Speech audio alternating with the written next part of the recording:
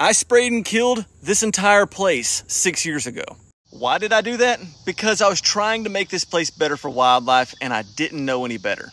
I did do some good. I killed a lot of cedars and opened this place up, and then I sprayed it all. Went to the store and got a food plot mix. I was stupid enough to think a food plot mix was gonna make this place better for wildlife. And then that summer I was up here and I was looking in the areas where I cut down those cedars and I saw these purple flowers and I thought, that's gotta be something unique. And it was a species of liatris called rough blazing star.